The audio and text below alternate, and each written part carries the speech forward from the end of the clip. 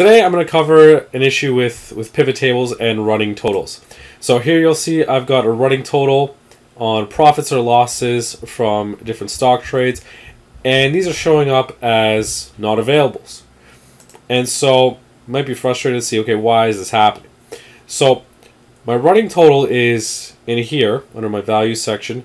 If I click on value field settings, show values as, running total in, and I've got my ticker field selected. Now the problem here is my ticker field is not in the rows section, so the pivot table can't reference that. So I could add it in there. Click on that, and it's in there.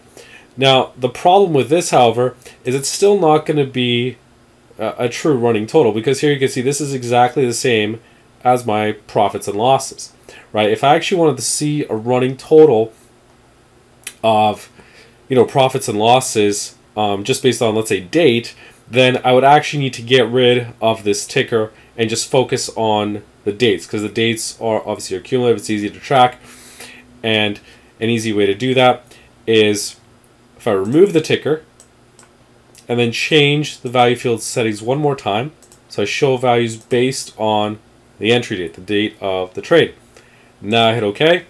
Now you'll see, now this is correct, because now you'll see that the last number here, 29,130, is the total from here. So now I've got my cumulative value in there.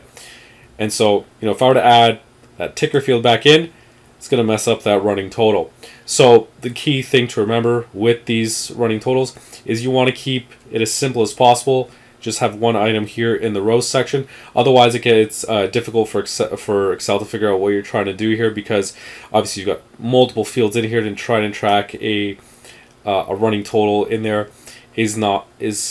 may not be what you're expecting the results to be. So it's easier to just remove it and just focus on that one field, that entry date. You don't necessarily have to have the second one. This is the main profit and loss one I have. But that was just basically to prove that the values were correct.